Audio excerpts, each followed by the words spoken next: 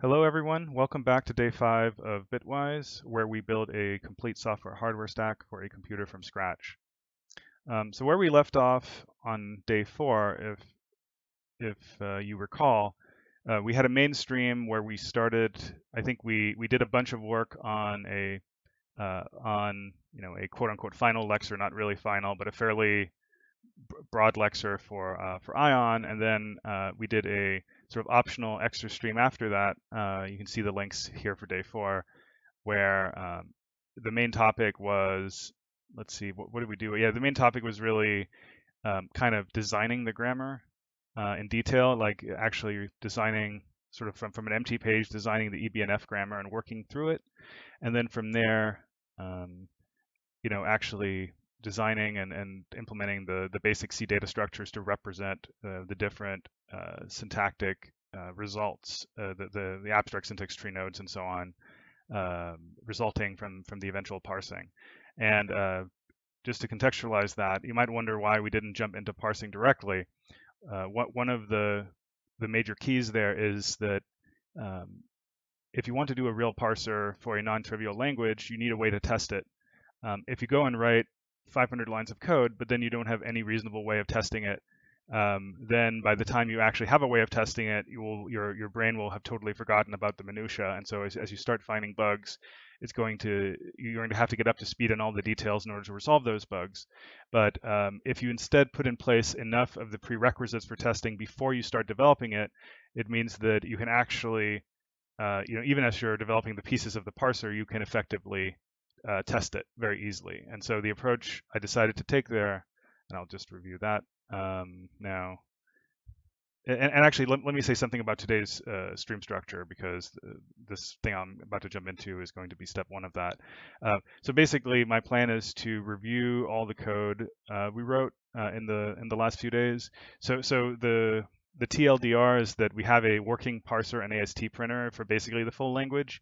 Working meaning it works for my test cases. I need to do much more extensive testing, but it's basically solid, except for, like even the bugs I found since the original commit have been just sort of like small typo level stuff. So I'm pretty confident that it's kind of like 90% there. Obviously, doesn't do good error recovery and error messages and stuff. It's rough in that sense, but it's functional.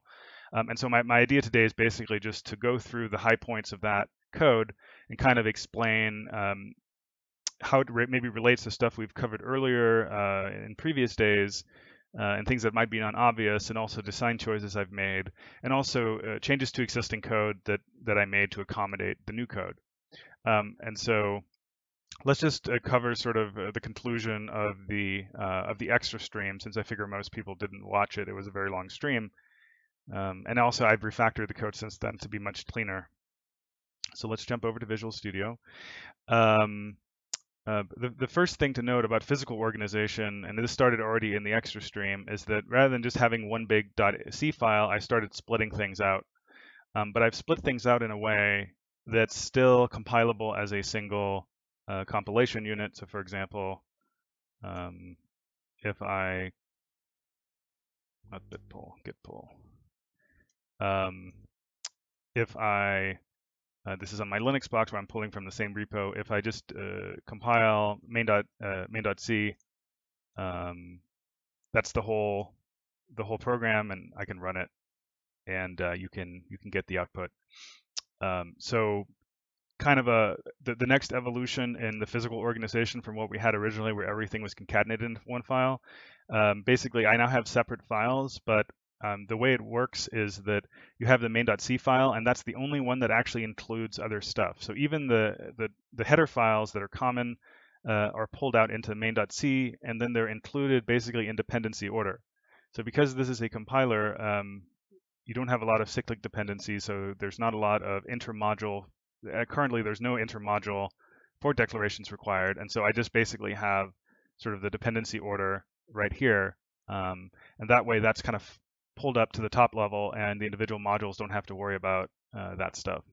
And then you can see I just have a main underscore test that calls the test functions for the various modules.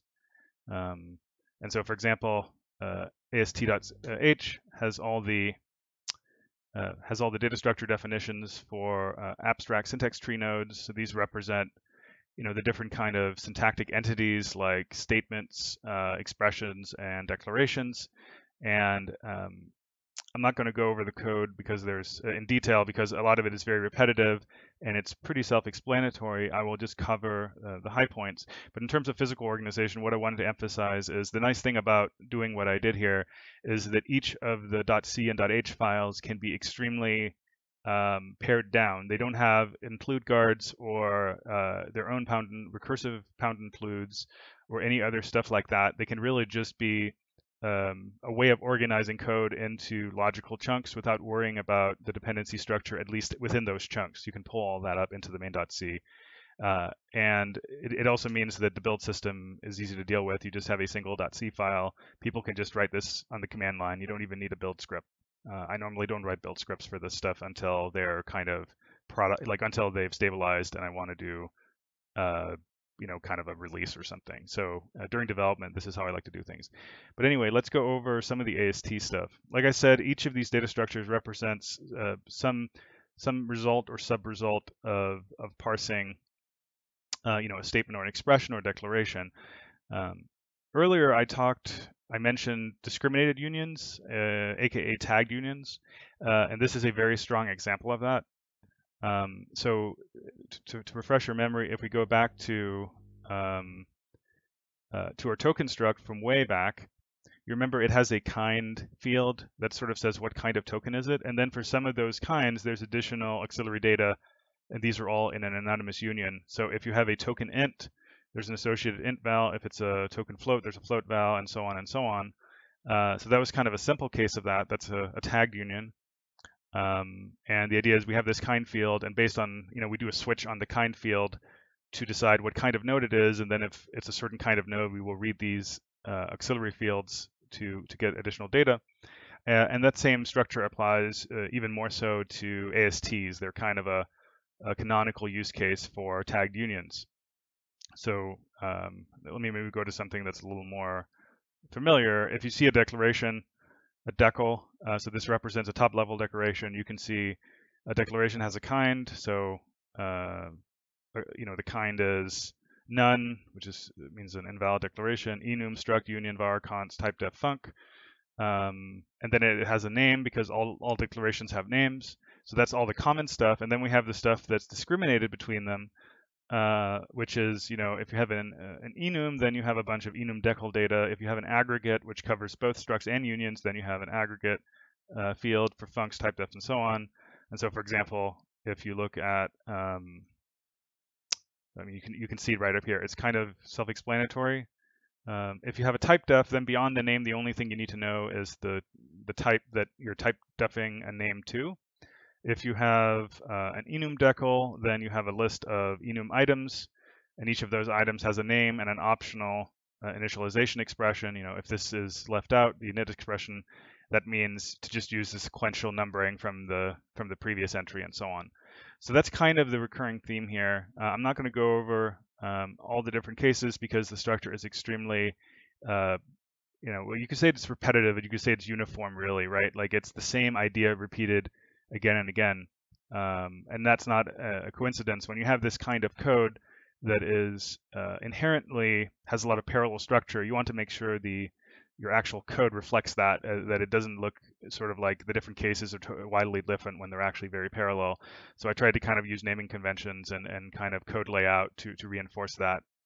So yeah, you can see for an expression, we have the same deal. If you have a literal expression, then you have a literal value associated with it. If you have a name expression, there's a name. And then for these more complex expression types, there's more complex associated data. And same for statements, same exact thing for statements. So this is the standard way of doing this stuff in functional languages and also sort of when you write stuff by hand.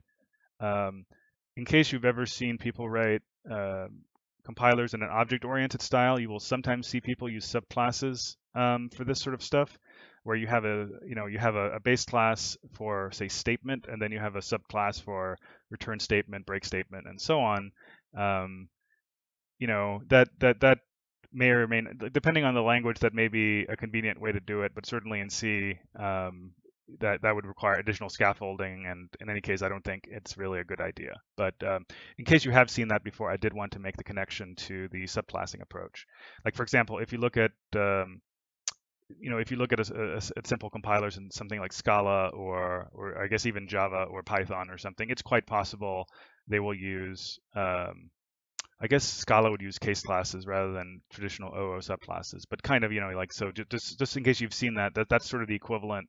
And in that case, rather than doing a switch statement on the kind and to distinguish the cases, you would often use virtual functions that are dispatched based on the subclass. So that's kind of an alternative approach, but this is, I would say, more the functional programming approach or just the kind of barehanded approach. So this is really straightforward. It really just reflects, logically all the different types of syntactic entities and all their associated data.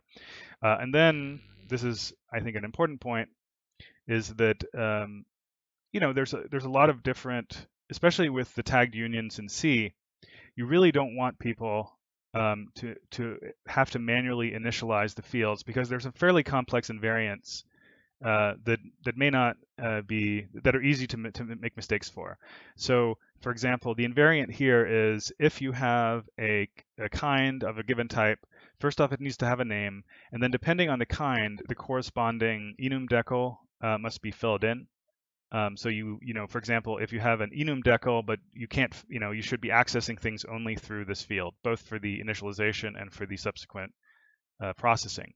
And so to avoid people having to sort of manually initialize structures and be very painstaking about not touching the wrong things and so on, it's important that you have kind of helpers to deal with that. And as you'll see, it makes the code much clearer and more compact. So leaving this aside for now, I'll get to some of this stuff later. But AST alloc is just a way of allocating memory that's associated with the AST. Don't worry about this arena stuff for now. But basically what we have for the rest of it is we just have constructor functions for the different cases of these tagged unions. So there's a kind of a baseline constructor for allocating, well, let's take something maybe more familiar like the decal. Yeah, so you provide for a decal, the baseline constructor takes a kind and a name, which are the mandatory fields, and initializes those. And then depending on the specific kind of decal, you can see that we have a constructor function that takes exactly the data that you need to initialize this kind of decal, and no more or no less. And so not only does this cut down on the code you have to write, but it also means that you just need one place for the initialization that has to get right exactly what to initialize. So every time you're creating an enum in your parser, you don't have to remember exactly what fields to initialize and so on. You can kind of centralize that. And so that just recurs for all the different cases. You have constructors for each different kind. And so that's pretty repetitive, but it's straightforward code. So you can see some of the more complicated cases like ifs, there's more parameters, but essentially the same structure. And languages that have support for tagged unions natively, like functional languages, would obviously obviate this kind of code. But since we're writing low-level, kind of barehanded code, you have to do this stuff yourself unless you want to use macros. But I think this is below my threshold for macro automation. So anyway, that's basically the reasoning there.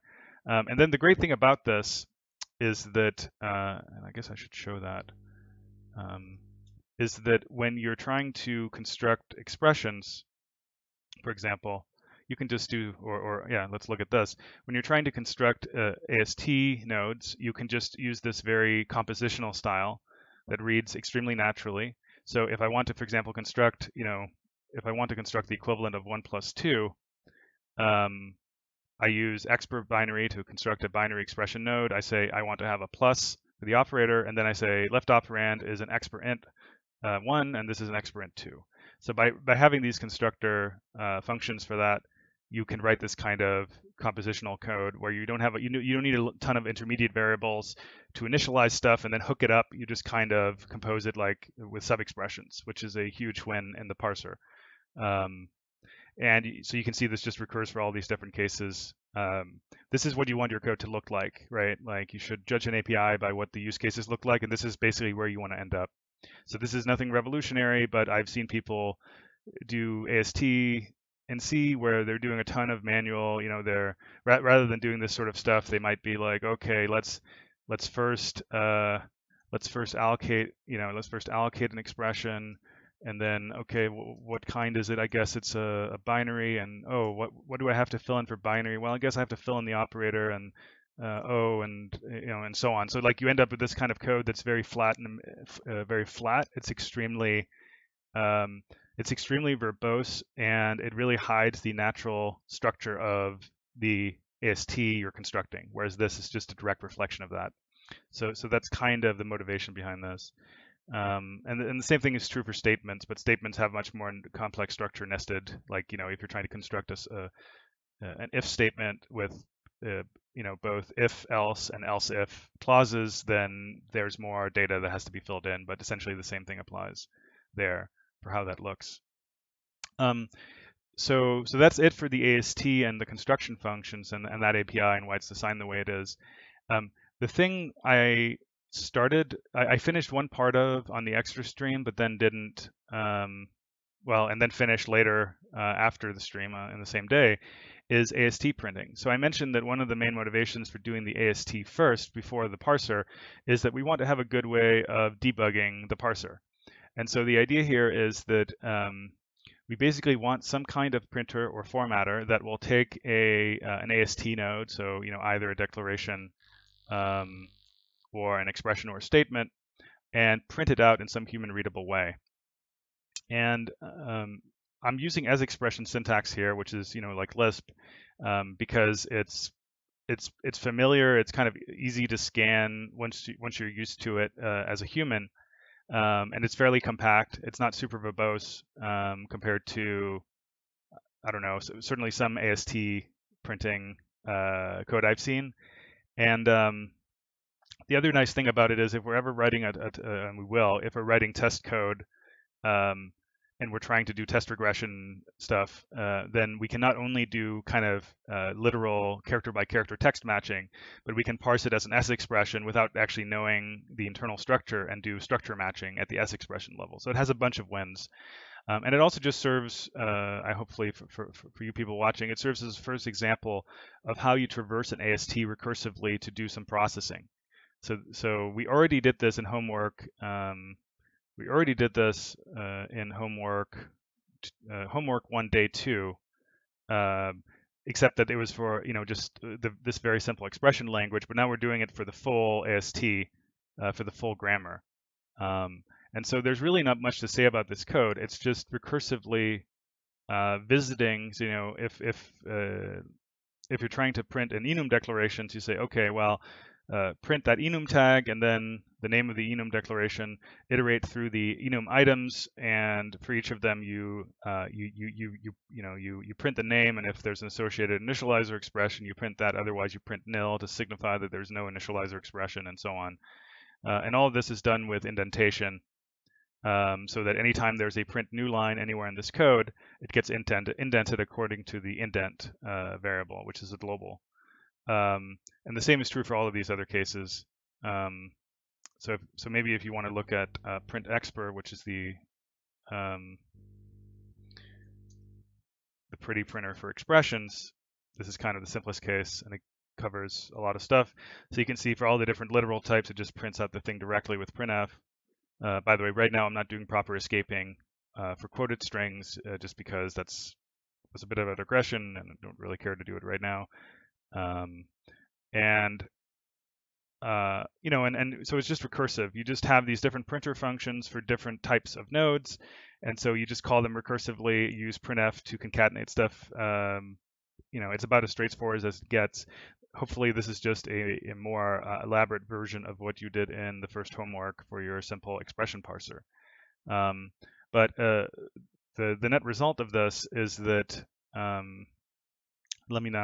go over the parser, but let me just fast forward to the test code so you can see what this looks like when you print. When you have a bunch of declarations like this, then the way we test them is we first parse them into an AST node, and then we print it, and we just do that for now. And so then actually, let me front load some of the simpler stuff, like maybe this one. So then if it parses and then we print it. And so this is what you get for this declaration. So this says, we have a var declaration. The name of the declaration is X. Nil means it has no specified type. It's inferred. And then you have a ternary expression. Let me just move this so you can see the original up here. And it compares B to 1. And if that is true, then we compute 1 plus 2. Otherwise, we compute 3 minus 4. Sorry, someone's sending me stuff on Facebook.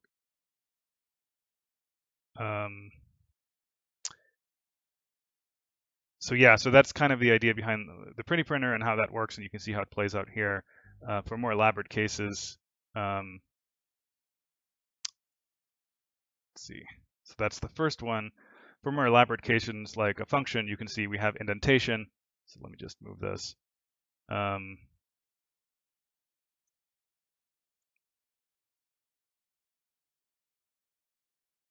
You can see I just wrote all of this on one line because it's a C string, but here you can actually see it formatted where, func fac, so we have a function declaration of something called fac.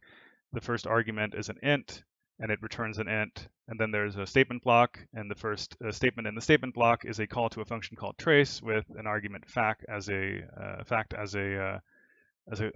string quoted thing, and then you have an if block, and it checks, is n is 0, blah, blah, blah, return 1, and so on. And here's the nested sub-expression for the recursion. And so that's the idea for that. That's how the pretty printing works out once you've actually constructed an AST node of some sort. So you can hopefully see how this is very useful for testing. If we had to do the equivalent, let me maybe show it to you. If we had to do the equivalent sort of human eyeballing of the result, let me show you what that looks like and why that's too painful to really seriously consider. So here we just parsed and printed this simple declaration. This case is maybe too simple to really make the point that the complexity is overwhelming, but especially because C doesn't really have tagged union support, and the debugger doesn't know about tagged unions. You kind of have to know exactly what you're doing here. So you say, okay, it's a variable and it's called X, and then we have to go down here, and it's like, okay, it doesn't have a specified type. Oh, and its initialization expression is ternary, and okay, and then what's the ternary down here, and okay, so the condition. Okay, so you can see how even for simple expressions like this, it's impossible to quickly get a sense of what's going on in the debugger. So that's one of the main selling points of this for human validation. But like I said, automated testing will also be much easier with this sort of thing. All right, so hopefully that explains the AST construction and printing. I should also mention on the extra stream we developed a loose sketch of the EBNF grammar, and it's in the syntax.txt file if you want to check it out in the repo. The way we developed this was just kind of incremental, just thinking through the different cases and using our knowledge of C for most of it, and then only really deviating for the ion specific parts. And when I sat down to write the parser last night, honestly, the parser was almost the easiest part to write of anything I've done so far for ion. Like, there was a bunch of code, but it's extremely rote once you have a basic idea of the grammar. This grammar isn't complete, and so I did have to cover additional details. Like, just as I wrote it, I was forced to think through them, but just having a rough sketch of this on one monitor while I was writing the parser on the other screen made it basically a cakewalk. And so, yeah, we developed this, and this is not complete or accurate. I think there's still a few bugs here that were fixed in the code, but this is the kind of thing we wrote out incrementally on the extra stream. And you can see for some of the cases, I wrote down some kind of illustrations for myself to drive my thinking. And this is also what, by the way, drove the creation of the different AST nodes, because you kind of look at the different cases and you say, for each of them, well, does that correspond to a distinct AST node, or is there a commonality? So that helps you kind of drive the AST data struct definitions. So for example, for the expression grammar, you have a lot of different binary operators. You want all of those to be represented the same way in the AST as just being a binary operator. But in the concrete syntax of this eBNF, you obviously need to distinguish them in order for the precedence to work out. But for most of the nodes, there's a pretty one-to-one relationship between productions and AST node types, except for these cases like I just mentioned, especially operator precedence where you want to collapse it. But this is just a really good way to drive the development. And it doesn't have to be exact, like I said. It just needs to sort of force you to think about the next step. And then once you're actually forced to implement it, it will force you to kind of dot the I's and cross the T's and so on. And so this is the workflow that I recommend for developing grammars and associated parsers and ASTs. So anyway, popping the stack. So having done that last night, I sat down after a little bit of preliminary stuff and I just wrote the parser, basically just starting at declarations and working my way down the list. And so, for declarations, here's the eBNF we wrote. So you can see that each of these productions is discriminated by a keyword, and so the corresponding parse function is really just saying, if I match an enum, then parse an enum declaration, blah blah blah, right? Like just going through the list. And so, for example, let's take a simple declaration like a const declaration. So if we see a const keyword, then we go in here and we say, well, after const, we expect a name of a declaration, and so we call this parse name. Then we expect an equality sign for the initialization. That's not optional. And then we recursively parse an expression for the right-hand side. And having this thing returns a pointer to an expression for that AST node. And then having that, we just call this, one of the constructor functions we covered earlier, we just call that with the arguments.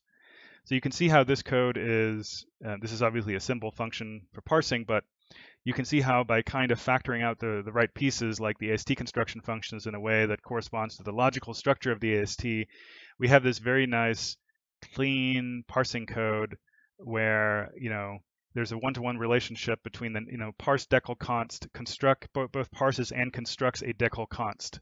So it's just like all the parallelism in terms of the names and the meanings, and the sort of this expression-oriented compositional style of constructing things and parsing things really helps keep things concise and bug-free.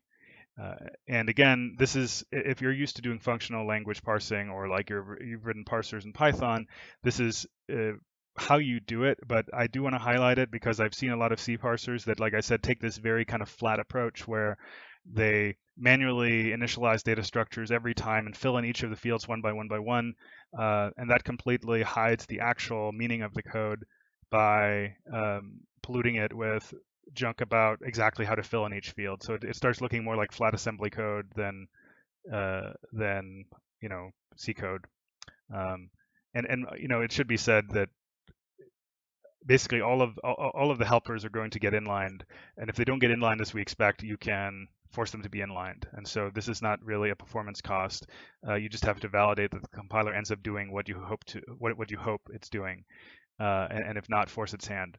But anyway, so that's the idea. So you can basically I'm not going to go over all of these, but I'll probably pick out a few strategic cases. Probably one that's fun to see is the expression parser, because you're going to see how it mirrors what we already did.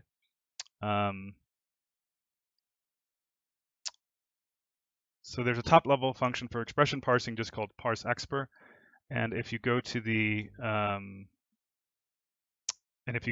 this, it's exactly the structure. So it's doing precedence climbing, where it's starting at the lowest precedence, which is return areas. It's doing, it's going up the precedence hierarchy, and then on the way down, it's trying to glom on additional stuff. And so this corresponds straightforwardly to what we've done before. You can see for some of these, there's only a single operator at that precedence level, and for others, there's a set of possibilities like comp. This is for any comparison type operation. And so you can see we just have a set of alternatives here. It could be less than, greater than, equality, not equals, not equals, less than or equals, greater than or equals, and so on. And so this structure just recurs for those different levels. And now if you go over and look at the code, for now, I'm even though I normally hate C code like this, I did it just in order to maintain the parallelism between the grammar, the logical structure, and the code, and this is going to get inlined. But normally this would make me a little bit uncomfortable, but I think here it's probably warranted. And then you can see if you flip back and forth, ternary says, oh, we need an or expression and then an optional question mark.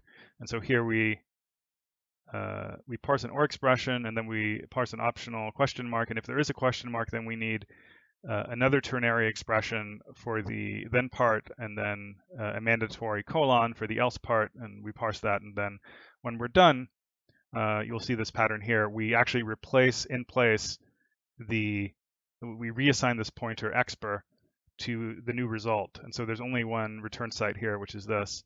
For this particular case, that doesn't matter too much, but you can see when we're doing left associative parsing for operators, it does actually matter. So for example, for this, parse expr or, let's look at what it looks like. So we first have to parse an AND expression and then optionally a sequence of ORs followed by AND expressions. So you can see this is exactly what it says. We parse the AND expression recursively, and then in a loop, as long as we can match an OR token, then we consume that and we recursively parse an AND expression again. And then when we've done that, we construct the binary expression node corresponding to that, and we reassign it to expr. And so if I'm writing it sort of in essence expression terms, suppose I'm parsing something like this. When we call parse expr and, it's going to give back the A, and then we're going to see an or, and it's going to parse the parse expr and in this line is going to hit, and it's going to then consume the B. And so the first result is going to, so first we have A, and then we have this, and then we have this after that line executes, and then we have this after the third, or sorry, after the third expression is consumed, after the second OR operator is consumed. And so that's the idea behind this kind of in-place reassignment. That works out. That's what I called a left fold. That's a functional programming term. I covered left folds in the Q&A for, I think, day 3. So that's the same thing we did for the calculator when we were doing a simple expression calculator. Now here, rather than immediately computing the result, we're constructing the AST node corresponding to the result. So I think that's the main thing I wanted to cover in terms of the operator parsing. But you can see if you just go up, and you can see I've factored out this stuff when you have sets of possible operators. I factored that into these simple Boolean predicate functions. I should mention that we're probably going to optimize this. I plan to do optimization maybe today or tomorrow. Do some benchmarking now that we can do proper end-to-end parsing tests. But this is the sort of thing where having to do all these checks is a little bit excessive, and we'll see what if any impact it has on performance, and whether we can do stuff to help it by using token classes to classify things into groups. And it turns out we can, by organizing the enums to be consecutive, so that everything of a given precedence is numerically consecutive, and so on. But for now, I've just left it as is, and it corresponds, as you can see, is comp up corresponds exactly to this line here. It can be less than, greater than, EQ, not EQ, GT-EQ, LT-EQ. So one-to-one relationship between the grammar and the code, which is how it should be. And that just continues up the hierarchy. One thing we didn't cover explicitly, or that is maybe worth mentioning, is that the way people often don't think of it this way, but in languages like C, actually most languages, the way function calls and subscripting for arrays and field accesses are done actually is parsed exactly like a left associative binary operator. So you can see it here. If you look at this, if you look at this base expression, you can see it parses an operand expression, and then 0 or more of these, it can either be a function call or a subscript or a field access, and they're basically parsed in a left associative way, in much the same way you would do a binary operator parse that's left associative. The main difference is that while the left-hand side follows the rule we've set so far, the right-hand side is a little more general, right? So if you're doing a function call, it's not only like, first off, it's parenthesized, so the precedence is not the same.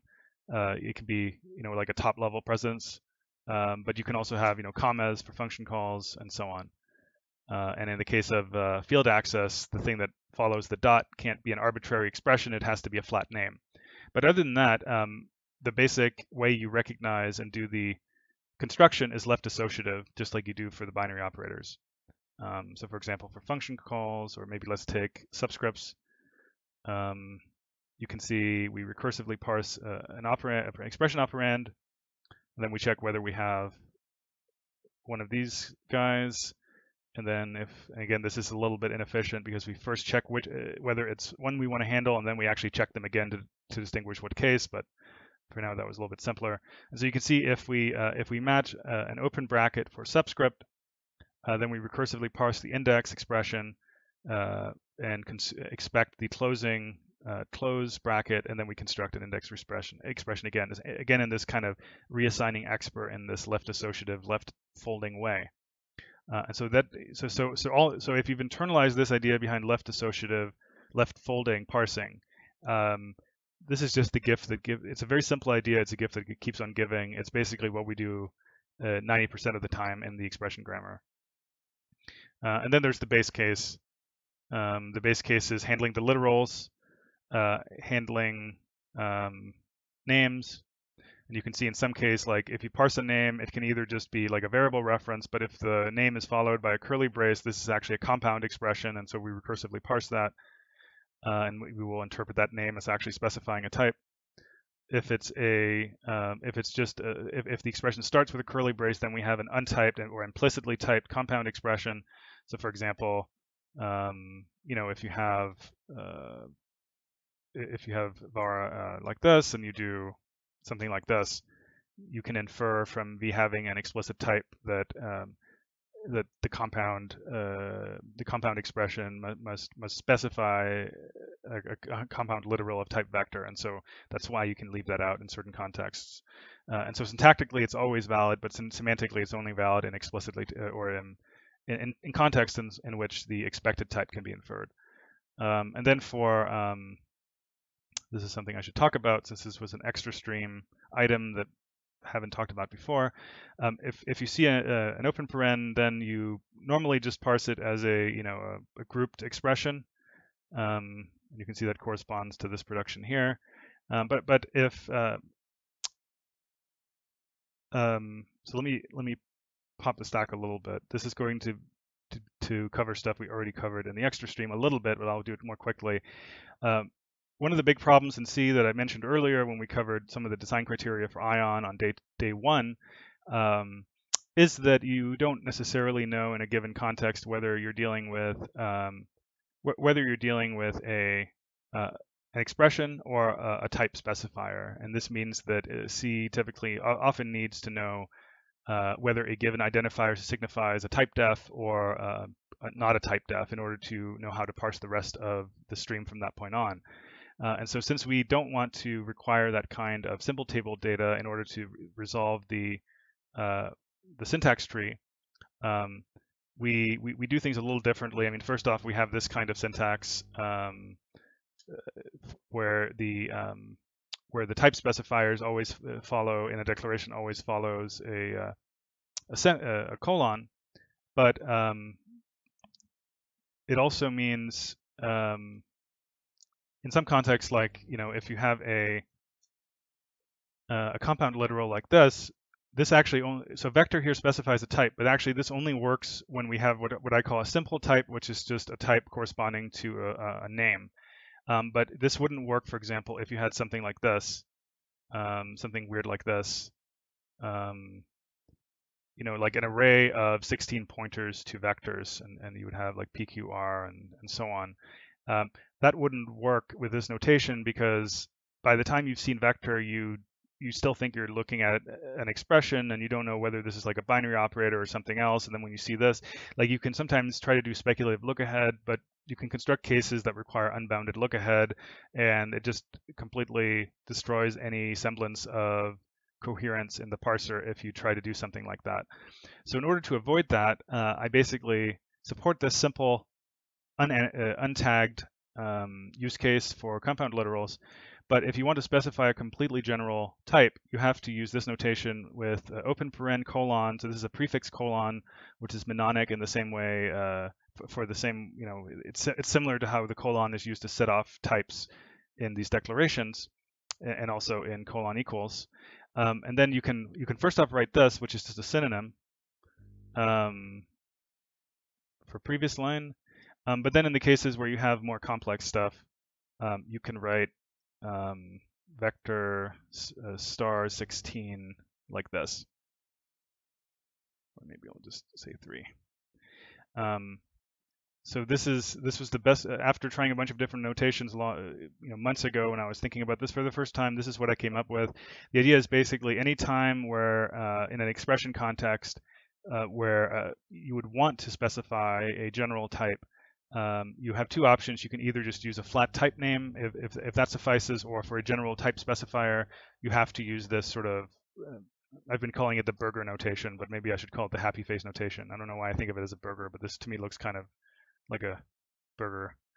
But anyway, and there's a similar case of this in size of where you can see up here that if you use size of with an expression, you can just use it without any tagging. But if you want to use it for a type specifier, you have to set it off with this prefix colon. So I thought that was an important bit of syntax to cover, just the motivation and why the seemingly obvious better alternatives are actually not really feasible. Although I mean, obviously I could have overlooked even better options, but certainly the naive solutions to this problem don't work. And this is why we're doing what we're doing. But then, yeah, popping the stack what we were looking at here, that's why this is here. So you can see that if we see an open paren followed by a colon, then we expect a type, and we then expect a compound literal following that. So that covers the case of, of something like this in an expression context. So I think that's it for expressions. Types are pretty straightforward. The syntax is here. So it's the same kind of expression parsing you guys have seen before now many times, left associative, etc. So we have a base type, can either be a name or it can be a func. So for example, if you want to declare a func, taking an integer and returning an integer, it will look like this. And so if you wanted to do something like this, that would be fine. It could also be parenthesized, which is just a way of overriding the precedence. And so the case where you need that is, unfortunately, it's very rarely needed in practice, unlike C, where sometimes, well, it's very rarely needed in practice. But let me show you the case where it's needed. Suppose you write something like this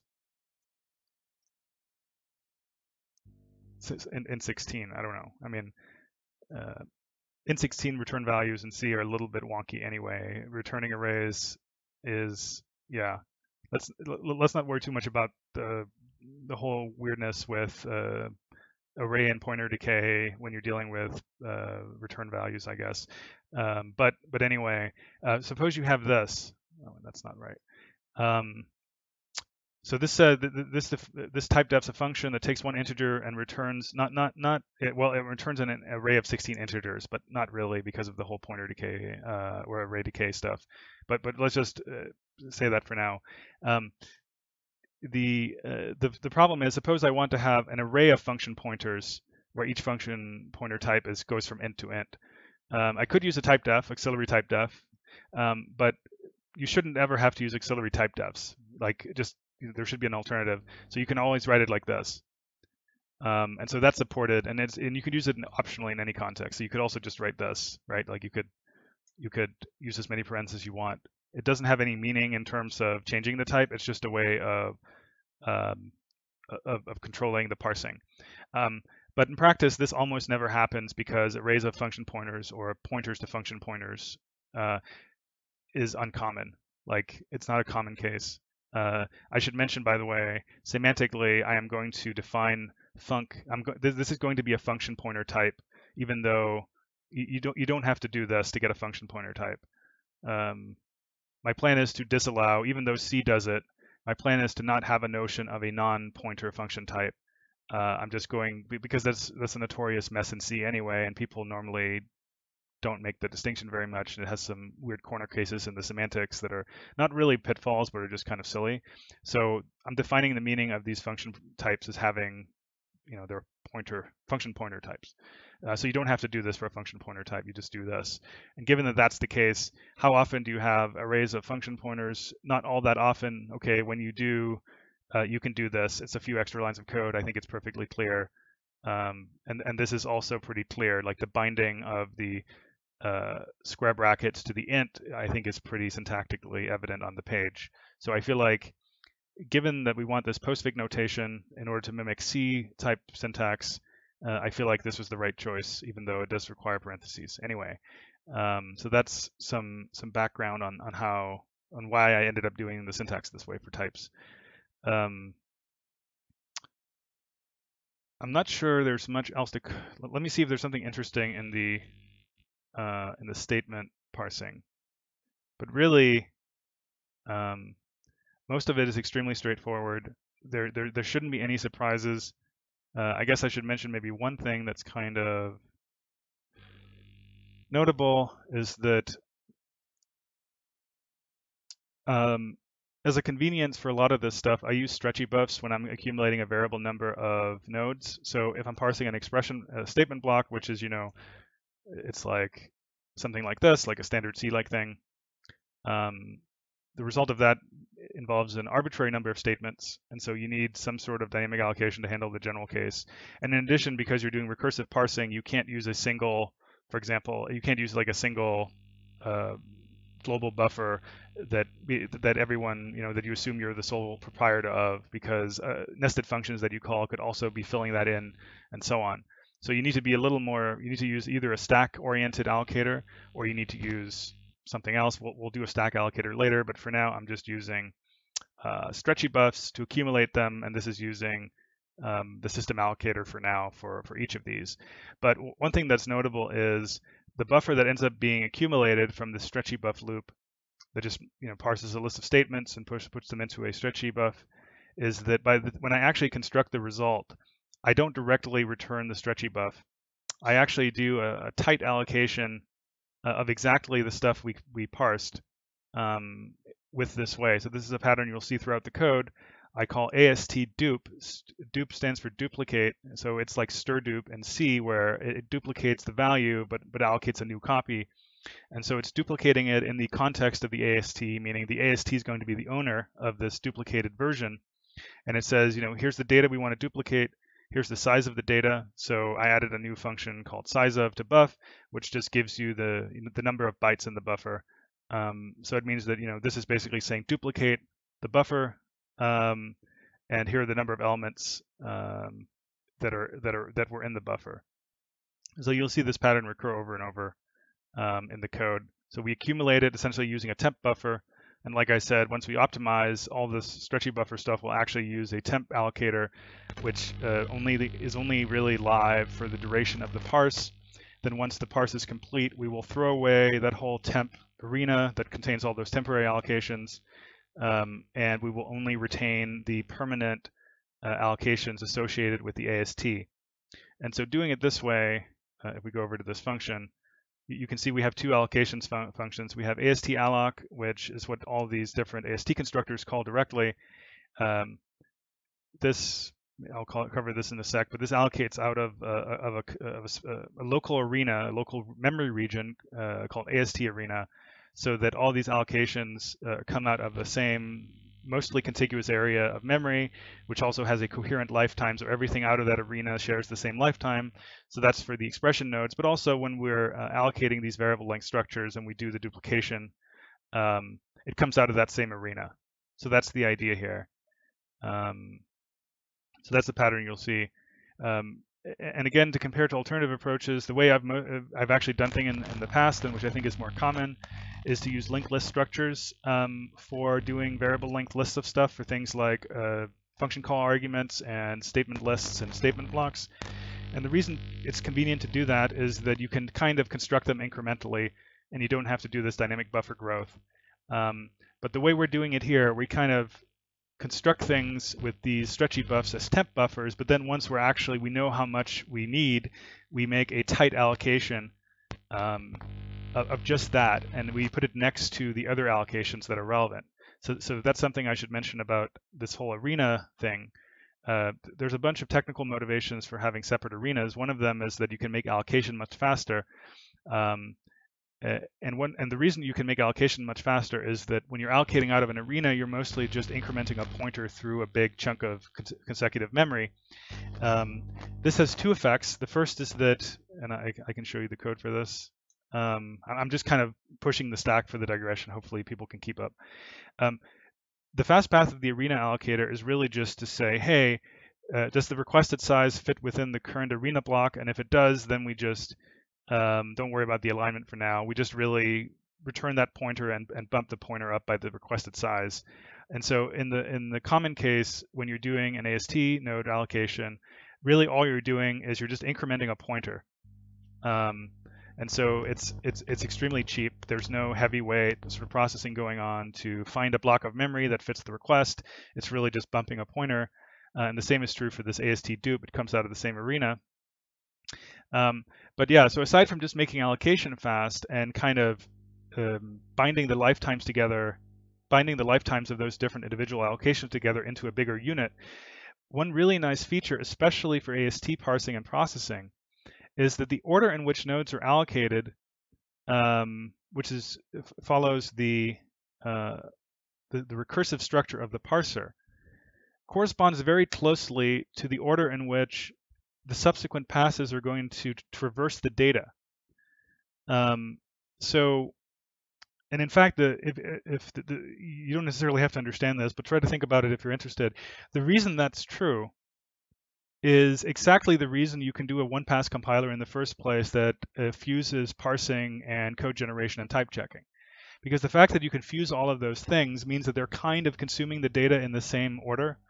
And because of that, if you use this kind of linear arena for your allocations, it also means that if you do the same kind of traversal that you would do in a one-pass compiler, you're going to be consuming the data in memory order, basically. And so what that means is, well, two things. First off, just in terms of cache coherency, it's good, but even better than just cache coherency, you have the ability to prefetch, because when you're doing a lot of linear fetching, it's almost like a mem copy, where even if the next cache line is not necessarily would otherwise be in, say, L1 cache by the time you read it in your code, the fact that you're accessing things linearly means that the cache unit in the CPU is like, oh, I could prefetch. I'm going to prefetch the next block, and it's going to do that hopefully all the way up the memory hierarchy. And so eventually we'll profile this with vtune to see how much of that theory is panning out. But in theory, what that should mean is that you're not going to be latency limited on this stuff. You should mostly be bandwidth limited because it's totally prefetchable as long as you're doing the I guess a post order. As long as you're doing a post order traversal of the AST, it should be totally prefetchable, and you should not really be latency limited, even though things are not initially in L1 cache or L2 or whatever. So that's one of the potentially non-obvious benefits of using arenas here. It's not just a matter of speeding up allocations and segregating allocation lifetimes. It's also really linearizing memory for subsequent traversals. And now, not every traversal we do will be that kind of linear traversal. For example, in order to do order independent declarations, there will be some of the processing that's kind of random access based on the dependency structure rather than the source order. But for most of the heavyweight processing, it's actually going to be linear. And so even though there's some random access jumping around, most of the processing is going to be linear, and this should give a very nice boost. So that that was sort of a digression. I'm just sort of pushing the stack and popping the stack as I see stuff that I want to talk about.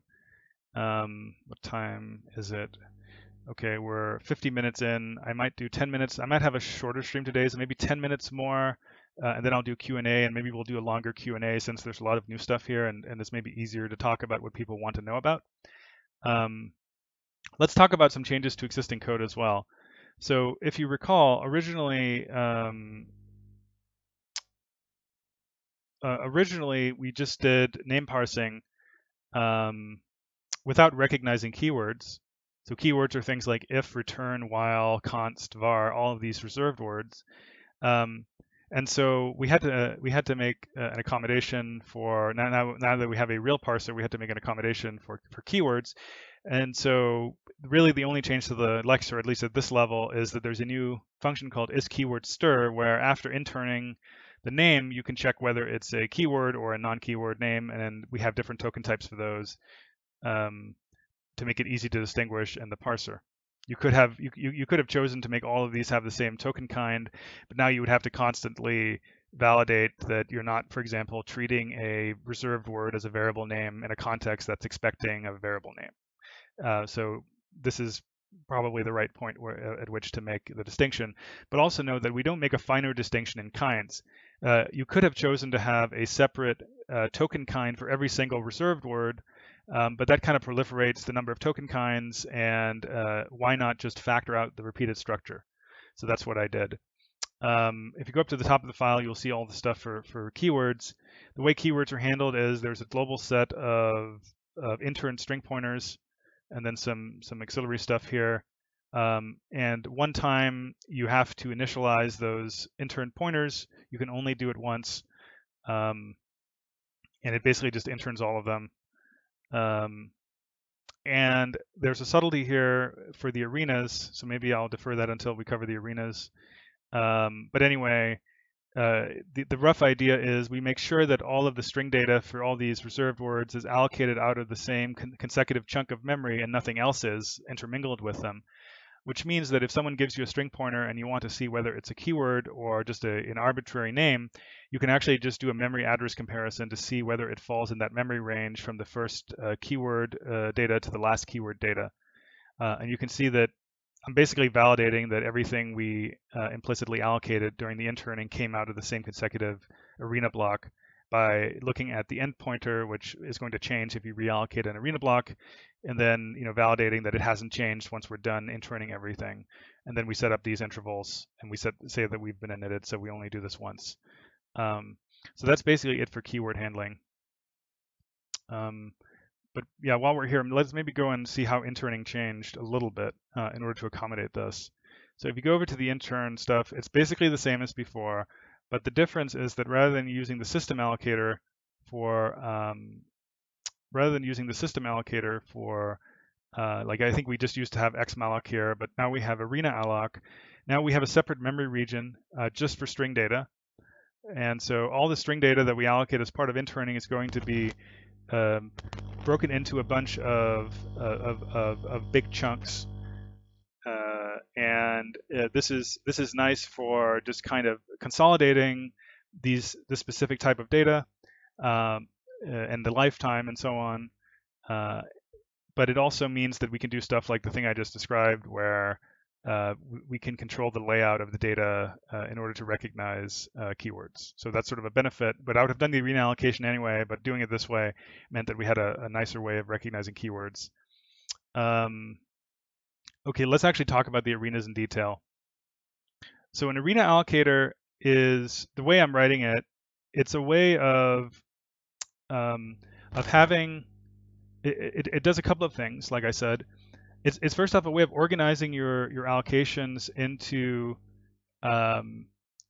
different groups of lifetimes. So for the AST construction, a given parsing, all the AST nodes are going to have the same lifetime. They're all part of the same cluster, and so it's a part of just organizing the lifetimes like that, so you can easily free them as a unit, for example, once someone is done with them. But it's also a way, and this is normally the main reason people use arena allocators. it's also a way of amortizing the cost of doing lots of small allocations, especially. So with our AST nodes, they're often going to be like, 32 bytes or something like that. And we're going to be doing a ton of them. Like a given line of code may end up allocating 4 to 10 or more AST nodes. And so having to go back to the system allocator for every single one of those is going to be pretty slow. It's not really designed to make that use case especially fast. And so this is one way. There's other ways of doing these custom allocators, but here's a simple way of doing an allocator that helps with that. And the basic premise is, because I'm testing, I'm using smaller blocks, but typically you would use, this is a 1 megabyte block size. Typically you would use some large block size like 1 megabyte. And then the idea is you only ask the system allocator, which is the potentially fairly slow one, you only ask it for big chunks of memory sporadically. So only when you run out of your own block do you ask for another big block. And so, basically the arena starts out empty with no memory assigned to it. And then the first allocation is going to prompt the allocation of a 1 megabyte block, or however big the block size is. But then for all the subsequent allocations that can, until we run out of that 1 megabyte, you can see that allocation is extremely cheap. We do a comparison based on the remaining capacity. If we're over capacity, then we need to grow it, but that's just like with our buffer grow function. This is on the slow path, so this happens very rarely. But normally we just do a well-predicted branch, and we grab the pointer that's going to be a return value, and then we bump the pointer based on the requested size. And there's a subtlety here about alignment to make sure that all the pointers we return are aligned to, in this case, 8 bytes, but you could make it 16 or even smaller if you're just allocating, if you have an arena that just has chart buffer data, like our string arena. But anyway, the idea is that the fast path has a well-predicted, very cheap branch and just really returns a pointer. And even this stuff here, which updates the pointer, even that is not on the dependency chain for the person doing the allocation. So really, in terms of, if you think of the dependency structure of this code on an out-of-order processor, you don't have to know this stuff, but if you do, really all it's doing is it's really only this thing here. It has to read this current arena pointer, which is mostly going to be like an L1 cache, and in inner loops that are doing a lot of allocations, it may end up being register allocated if the arena allocator function is inlined. So this is really, really fast. And you can amortize the cost of the per allocation cost even more by making the block size bigger. But 1 megabyte is sort of a good chunk. But like I said, a subsidiary benefit for AST use case is also that the allocations we do end up linearly consecutive. And so if we end up processing them later rather, in the same construction order, hence allocation order, then we get memory linearity benefits. So this is about the simplest arena style allocator I could write.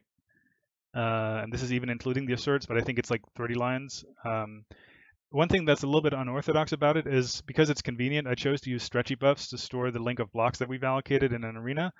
Normally people would use a header in each arena block, and they would have a embedded linked list pointer that threads through all of the blocks.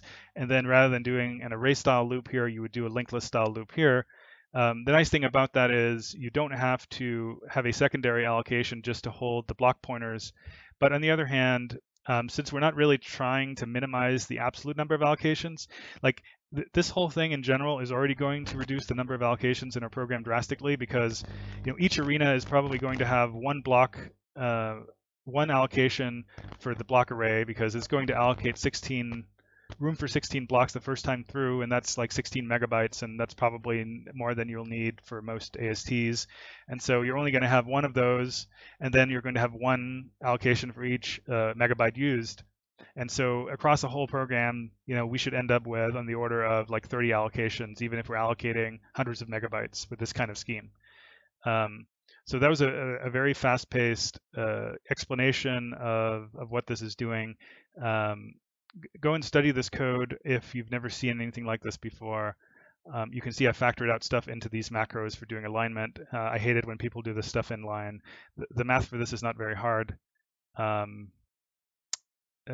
don't want to explain the math for doing alignment. This is just rounding things up and down to multiples of the alignment.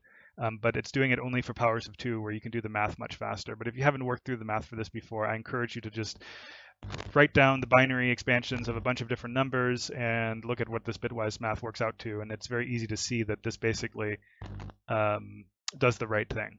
So this, for example, masks out the lower bits corresponding to the rounding, and this rounds up by first adding, to push it into the new interval, it first adds something and then rounds down and so on. And then you have these pointer variants that are just doing pointer casting around it to make them convenient. But anyway, that's the arena. We might do a fancier version later, but my general approach with this is to do the simplest thing that satisfies our goals for now. And then we can iterate on this if it turns out that there's a good reason to change it. But I actually think this is a pretty good, like, if you want to sort of not really memorize, but if you want to learn a simple memory allocator that you can write in 5 minutes that you can drop into any code base for a use case like this, something along these lines is a good thing to have in your pocket. So if that's tantalizing, please study it and make sure you understand everything. And hopefully it doesn't have any bugs, but I'm sure it does. But at least I tested it for our use cases for now, and we'll improve it over time. All right. I think that's what I wanted to cover. Let's go to Q&A and take it from there. There's probably going to be a bunch of questions.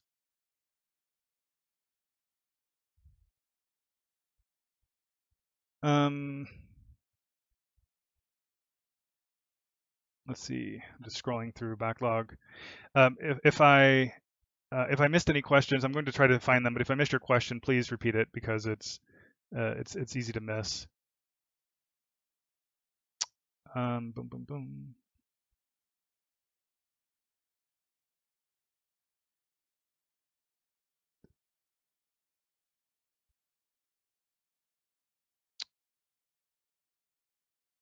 Let's see here.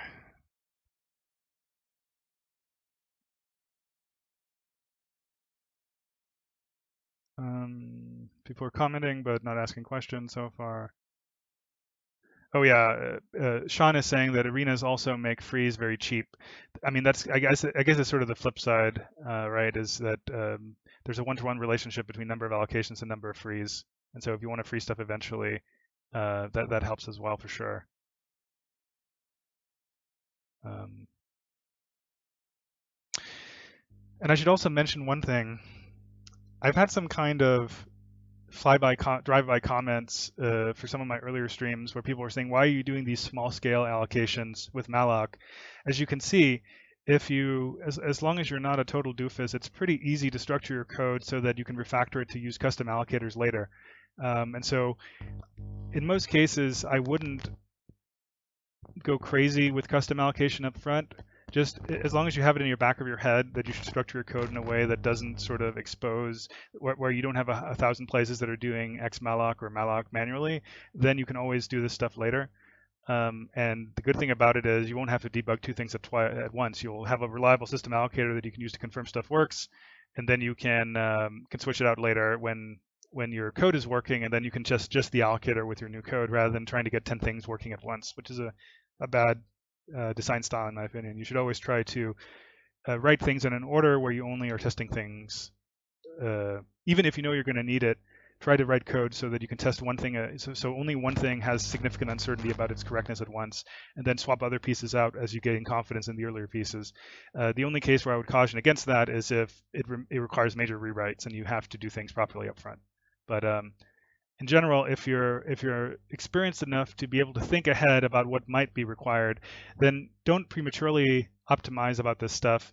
Just make sure that you don't make irreversible commitments that will screw you in the future. Sometimes you'll have to reverse and redo stuff, but in general, the right way to do optimization is to think enough ahead that you know what the issues will be, but not to actually do the optimization if it can be deferred.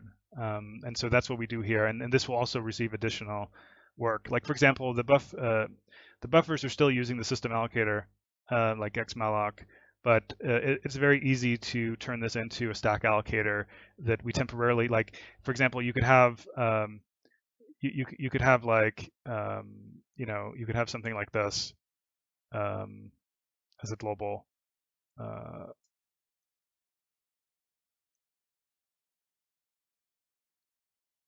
and then have the stretchy buffer use those for allocation and freeing. And then when we enter our parser, we temporarily set this to use a stack allocator. Like a stack allocator is, it's essentially like a linear allocator, like for an arena, but in our case, since the temporary allocations, unlike the AST as a whole, are pretty bounded in size, we could actually use a fixed size temp allocator, and the allocation is just going to be bumping the pointer whenever we have to reallocate, and freeing is just going to be resetting the pointer to a certain mark. And so that way, we don't have to just do append-only allocations for stack style enter exit, where we allocate a bunch of stuff and then we return. We can free that, and the cache is warm, and so on and so on. So stuff like that is easy to add later, and I knew that it was easy to add later when I wrote this code, and that's why I just used the system allocator, and knowing that I can swap stuff out without breaking the existing code later. All right. So let's see what else people said. Someone was asking about what AST dupe is. I think I explained it, but basically it's sort of like stirdupe in the standard library, in that it takes a certain amount of data. I guess you would call this memdupe maybe. It takes a certain amount of data with a given size, allocates in the AST arena memory for it, and then copies it over. So basically, this is used for when we're accumulating our variable length temporary buffers. This is used to make them permanent and put them into the AST arena alongside all the other data that's relevant. All right. Let's see here. Does my parser grammar actually handle the size of case? Yeah, so currently I'm not handling size of. So actually, let me implement that so you see how quickly we can add something like that. So there's going to be a size of expression type. And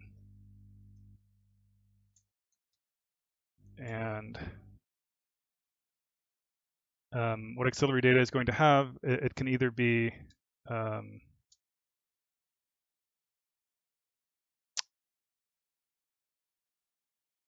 I guess we need to know whether it's a type.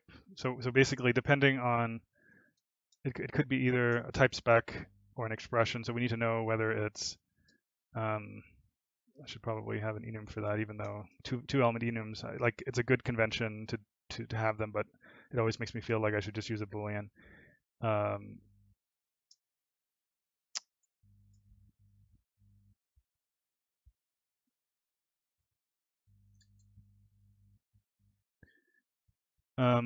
So something like this, and then in the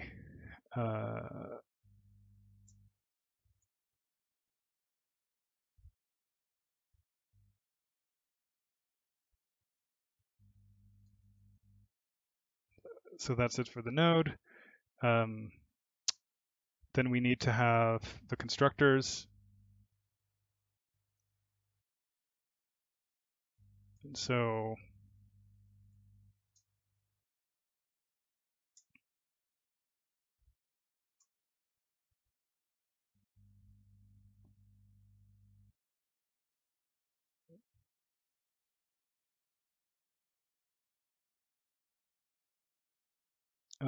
so that's E, size of expr, kind, size of expression, expression, and then this, and then. But yeah, I'm happy I left that out now, because now I can show how easy it is to do this stuff, and it won't take more than 5 minutes max. So you put in this type, and then you say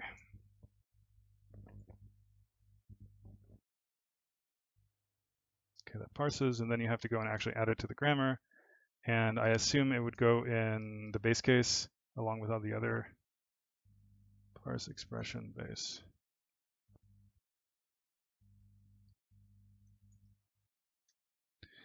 Or operand.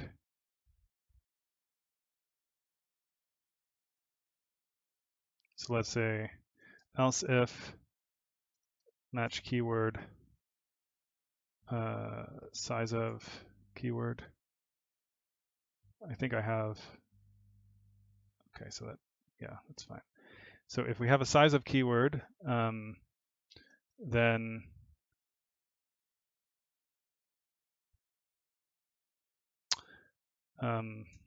let's require parentheses unlike C. I never liked how C did that. And then we're essentially going to do the same kind of thing here where we're going to see if there's a colon. And if there is, we will consume it. And then expect this. And then we'll say expr size of type, else.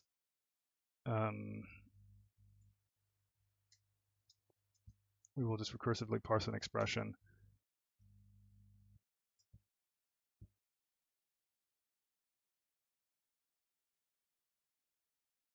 And then let's test it. Oh, and we have to add AST printing to it as well. So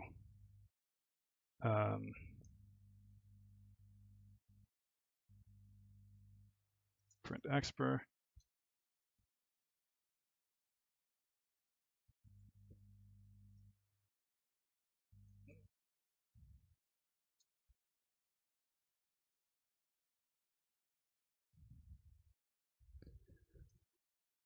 If e size of expression kind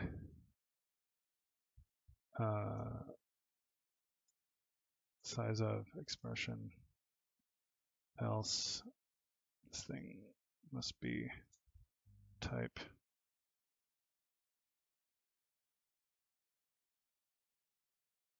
Oh God, did I delete some stuff? So this is an expression. And then in one case, we just print an expression. In the other case, we print the type.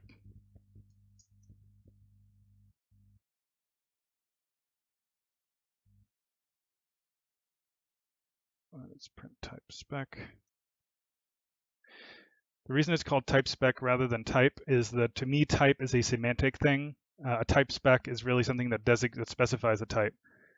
So I sometimes call it type in the context where it's clear that like these fields where it's a syntactic context, but I don't want to have a global struct called type because it's not a type, it's a type spec. It denotes a type, it isn't a type.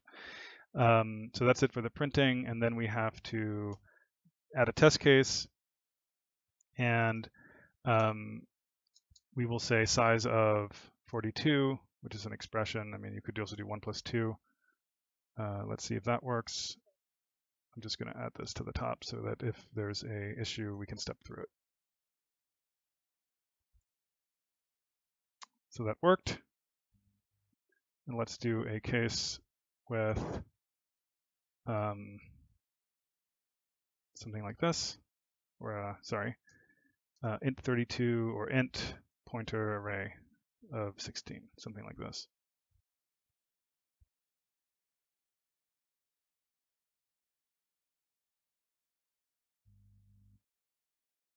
Let's just put that first so I can see it. And that works too. So thank you, Sean, for being my what do you call it? The person in the audience that's helping set you up, because I think that was a good illustration of how easy it is to incorporate new stuff. All right. Someone's asking, for the trick you're using to tell if a string is a keyword of range testing, are you relying on them being in the same arena block? Yeah, so I'm relying on them being in the same arena block, and I'm actually asserting it. So normally the idea is that you would only call this once at startup, and so eventually we're going to make this arena be kind of internal, so it doesn't conflict with general global interning. But because of productivity, I'm just kind of using the global string interner, where in theory, this block could not be big enough by the time we start allocating into it to accommodate all of them in the same block. But I'm at least asserting that it works out. But once we tighten up the interning and make it more sort of specific to the lexer, this will be 100%, like there won't be any potential interference from user code like that. And again, I think this is a good example. Things like string interning and stretchy buffs are really a productivity tool, and often once things start consolidating and solidifying and stabilizing, you often want to go in and customize it a little bit, and so we will do that. But right now we're just using a shared string arena and then asserting that things behaved as expected. But in general, this could break if someone was doing interning, right up until the end of the 1 MB block, and then we start doing them, and it reallocates, and now they're no longer consecutive.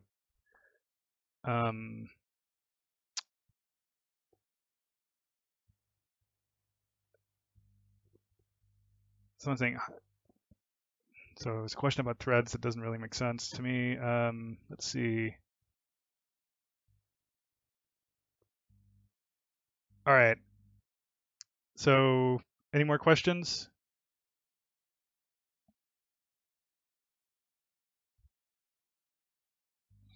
I'm going to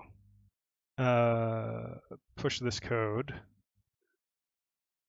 while I'm waiting to see if people have more questions.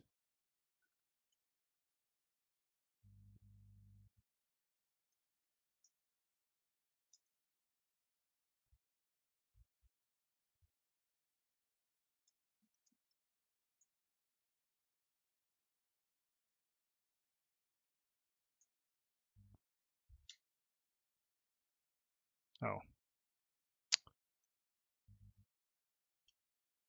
let's test that it works on Linux.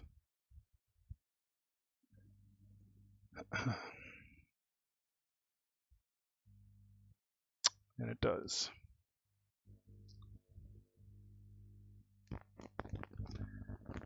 Oh, someone's saying there's an occasional audio delay that I can fix by updating OBS to 21.1. All right, I will definitely do that.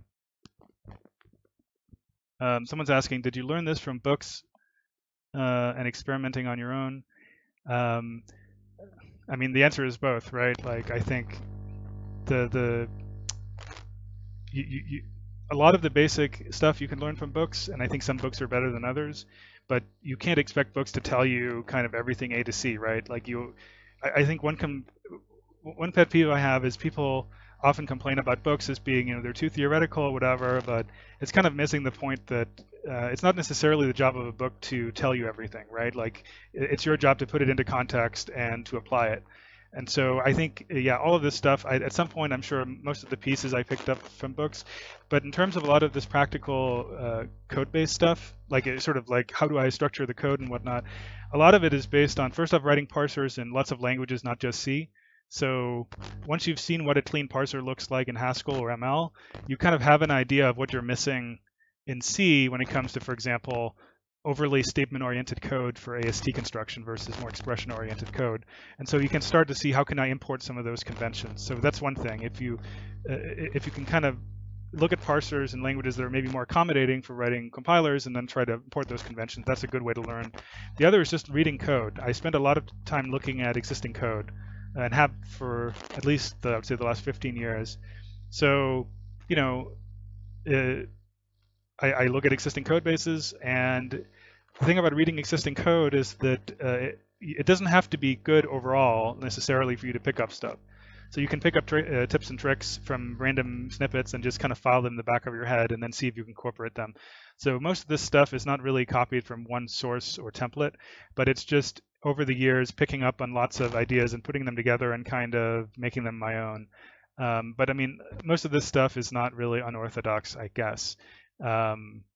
So I guess that would be my advice. You have to do everything, and you have to learn to put everything together. That's where people go wrong. Like, for example, if you're someone who's really good at coming up with stuff on your own, but you never look at what other people do, there's a chance you come up with something totally different, but there's also a good chance that you're not doing everything optimally and that you're missing out on stuff because unless you're like a lifetime compiler person, if you're just an occasional compiler person, chances are you're not going to get, even as a very smart programmer, a very good person coming up with new ideas, chances are you're not going to get everything perfect on your own. So do everything, learn from other people, read books, obviously do your own coding, iterate, learn from your mistakes. Try different approaches to see how it works, try different languages, see if you can apply ideas from different languages to your language of choice, right? Like just because it's C doesn't mean that, for example, the expression-oriented style that I use for parsing an AST construction can't be imported if you just do things right. So yeah, like I guess, learn from everything. Don't learn from one thing.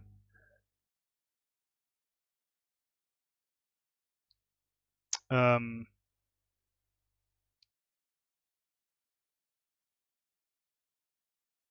Is there no? That's a little too embarrassing. For what it's worth, I don't consider myself a very special programmer. I think I have a certain style of stuff that I like to work on, and it works well for some things, but it doesn't work well at other things. So I guess I can answer the question that way: is that um, I like stuff like this. I think I've become pretty good at systems level design and implementation, but I have to be able to pick the problem space. If you give me an arbitrary problem, I will probably not be super productive, and I'll probably be fairly unhappy, and code will suffer as a result. So if I get to pick my problems, I can often make things work. So I guess maybe that's the key is being able to pick your problem and learning to exploit that to build sort of things in a simple way. But I don't consider myself very special at anything. I consider myself bad at a lot of things, but I don't consider myself especially good at anything. All right. Let's see how we're doing on time. So almost at the 1.5 hour mark. So I guess I'll do one or two more questions before we shut down. Someone's asking, have I ever developed an operating system?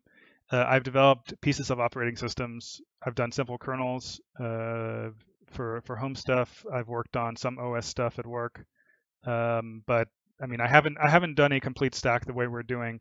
For almost everything we're doing, this is actually true even for the compiler. I think it's fair to say that by the time the Ion compiler is done, it will probably be the most production quality compiler I've ever written, because I've worked on all the pieces. I know how I want to put them together. But part of the fun for me for this project is that I get to put all the pieces together, and I'm pretty confident that I can do all the pieces, and I can also do the systems design. But I haven't done most of the things I'm doing here completely end to end and exactly the way I'm doing it. So that's also a way for me to keep it interesting. If I was just repeating stuff I've done before, this would be pretty boring for me, honestly. So I've done, I think, almost everything I'm promising to do in the overview doc on the Bitwise repo.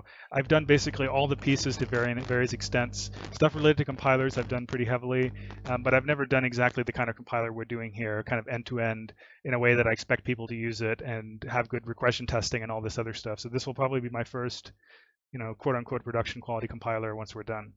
And the OS even more so.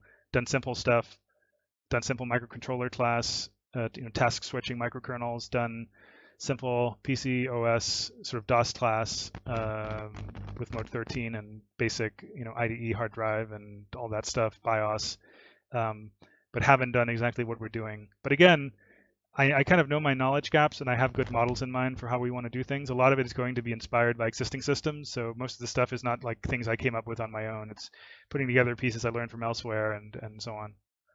All right. Someone saying, I saw designated initializers used, so MSVC supports them now. Yeah, as of Visual Studio 2015, MSVC has pretty decent C99 support. I think it basically has all the features except for stuff like type generic math and type generic macros in general. But the stuff that I care about, which is designated initializers and compound literals, that stuff has been supported since VS 2015. So finally, you can actually use something resembling modern C on Windows if you're using MSVC. So that was a joyous occasion.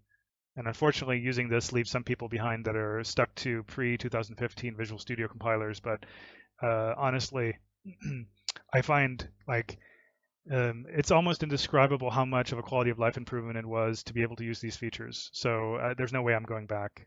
So unfortunately, we're stuck on VS 2015 or later, or Clang or GCC on Windows you can use as well. All right.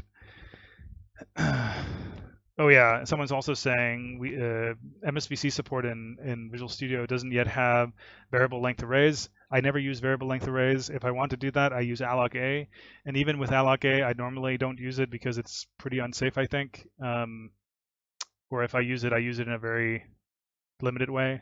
So I never use variable length arrays. I don't think they're useful, to be honest. I don't understand why they're in the language. Just use alloc-a. Do an aligned version of alloc-a, right? If you had an aligned version of alloc-a, so you could easily do aligned stack allocations of arbitrary data, I don't see what variable arrays, VLAs give you beyond that. But maybe I'm missing something. But it seems to me like a language feature that didn't need to exist for a systems language. Does Clang have any issues with C99? No, Clang has really good support for both C99 and C11. Actually, I want to mention one C11 feature that we're using, but it's universally supported, so it's not necessarily a big deal. But if you look at all the AST code, I use variable or I use anonymous unions. Those have been supported in almost all C compilers for decades. I mean, I don't know how long, but for a very long time, for almost as long as I can remember. But they only became a standard C feature in C11, and so we use those. That's the one C9 C11 feature we use. But since it's supported on the compilers that anyone uses, it's not really a compatibility barrier. All right. Maybe that's it, and we will start to wind down. One last question, two last questions, and then we're done. Any code questions, any conceptual questions, any random questions? Happy to answer them, and then I'll finish off.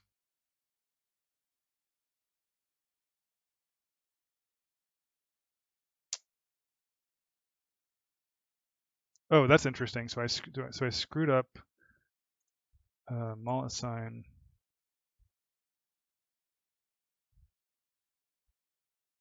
Oh, okay. Thank you. That's called a copy and paste bug. That is a good catch. Thank you, sir.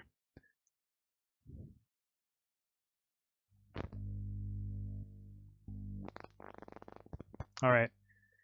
Yeah, hope people are pretty happy with the code progress. Like I think I am. It's kind of a good example of what I want to be able to do when I'm not spending my whole day doing other stuff that's related to Bitwise, but not necessarily coding. And hopefully it also allays fears that it's just going to be super slow paced with me with me rambling on stream, but not getting anything done. I think, you know, this is 2,500 lines of code in 2 days. That's pretty good. That's about my max. Probably not going to be sustainable, but if we can keep up a good tempo, I'm pretty confident we'll be able to hit our goals long term.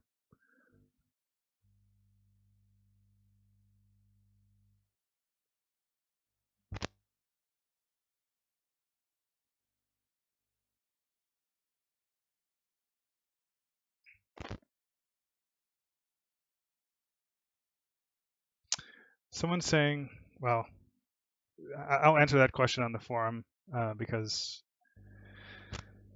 all right. I think I'll oh God, did I forget? No, I did record. I always worry that I forgot to record. I guess I always have the Twitch archive in the worst case. But anyway, okay, I'm gonna stop streaming now. I'm not gonna do an after stream today since I just want to work on stuff. But hopefully that was pretty fun. And remember, we're doing every other day, so I won't be doing a stream tomorrow unless I decide to do a bonus stream.